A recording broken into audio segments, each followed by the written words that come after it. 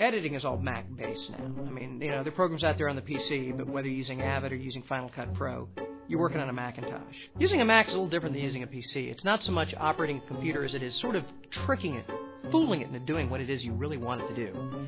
You kind of have to sneak up on a Mac. I don't feel like I'm operating the Mac so much as I'm just there sharing the Mac experience. And if I can do something useful while the Mac is willing, so much the better. One of the coolest features of the Macintosh is it's really easy to shut down. All you have to do is be using a piece of software and then poof, it goes away. It's gone. It's shut down. You didn't push any buttons. You didn't close. You didn't even save. It's just gone. Unless you want to shut down a Mac. Oh, that's a whole other story. I mean, you try to close a program and it locks up, and then you do that funny, what is it, the cloverleaf period thing? But it's unnatural and ultimately useless interrupt key.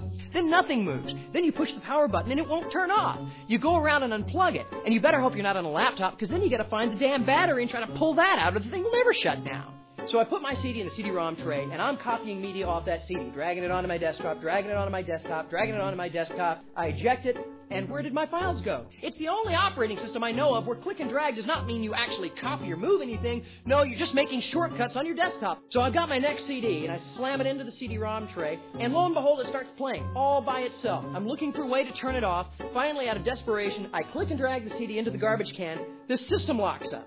So I go to the cloverleaf period spacebar thing, hoping I can stop the program, and I get a little caution window saying, careful, interrupting this program may lock up the system. I try to click OK, but the system's already locked up! I like the handle here. That's so you can attach a chain and use it as a boat anchor! The Mac is practicing some kind of bizarre psychological warfare on me because I'm working late at night, and at the corner of my eye I keep seeing this thing jumping up and down.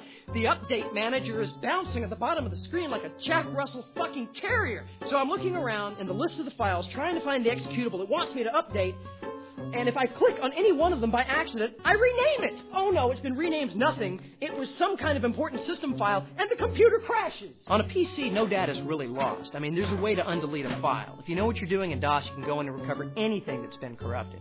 On a Mac, if you lose a file, you run to the store and get a copy of the Mac version of Norton Utilities. You run back only to have Norton go, "You idiot! You own a Macintosh! The file is fucking gone! It's just gone!" Don't have any tools or any kind of buttons or whatever dials or switches on the bottom of the screen, because if you reach for them, the dock menu comes up. You've got to angle around and slide and dodge the thing to get to the control. It's kind of like boxing with your computer. I can put it on the bottom, I can put it on the left, I can put it on the right. No, I can't put it on the top.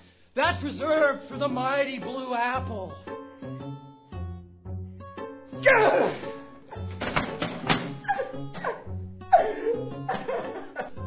My name is Hunter Kressel. I'm an editor, and I cut together everything you saw tonight on a Macintosh. Mac killed my inner child.